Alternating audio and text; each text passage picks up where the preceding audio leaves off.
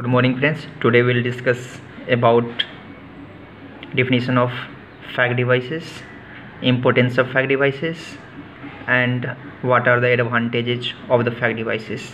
As we know that FAC devices is the emerging technology in the recent area. So it is mainly used for the power transfer between the controlled areas, reduces the need for the construction of the new transmission line, capacitors and the reactors. So first we'll look the definition of FAC devices.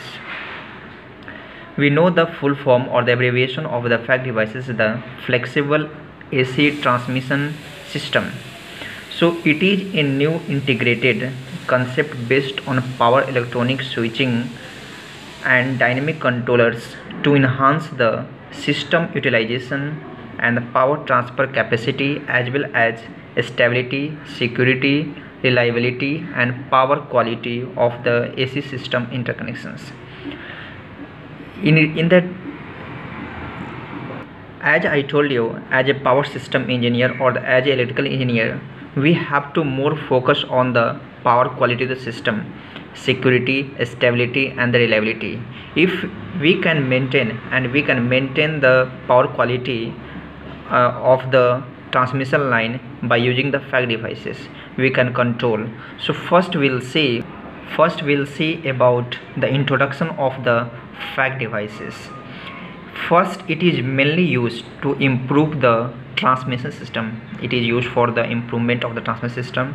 Second one, it is a static equipment used for the AC transmission of the electrical energy. It is static equipment. Okay. Second one, it is generally a power electronic based devices. In this type of FAC devices, we are mainly using the like FET, MOSFET and different types of electronic devices we are using. We'll discuss in the next topic. It is used to enhance the controllability and the power transfer capability. Means it is used to enhance the controllability and it is used to increase the power transfer capability. So till now we have saw the introduction and the definition of FAC devices. So it is used to improve the transmission system. It is a static equipment. It is a power electronic based devices, and last one, it is used to enhance the controllability and increase the power transfer capability. Now we'll see the benefits of the FAC devices or the advantage of the FAC devices. This type of mainly questions asked in the engineering examinations, so this is very important from that point of view.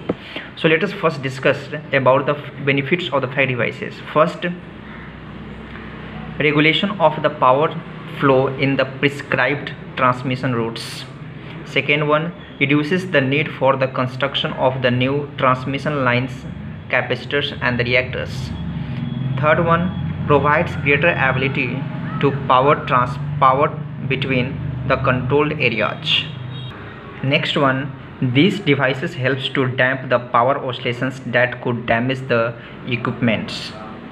It is used to improve the transient stability of the system, control real and reactive power in the line independently, damping of the oscillations which can be threaten security or the limit the usable line capacity.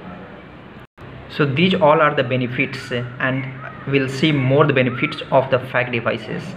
Better utilization of the existing transmission assets, increased transmission system reliability and availability, increased dynamic and the transient grid stability and reduction of the loop flows, increased quality for the supply for the sensitive industries through mitigation or of flicker, frequency variation.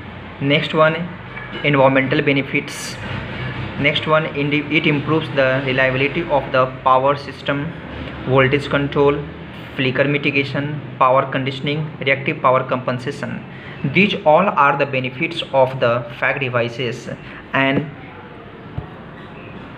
in the next video I will tell more about the FAC devices, types of the FAC devices, advantages, disadvantages. Already told you advantages. Next class I will tell you the next thing.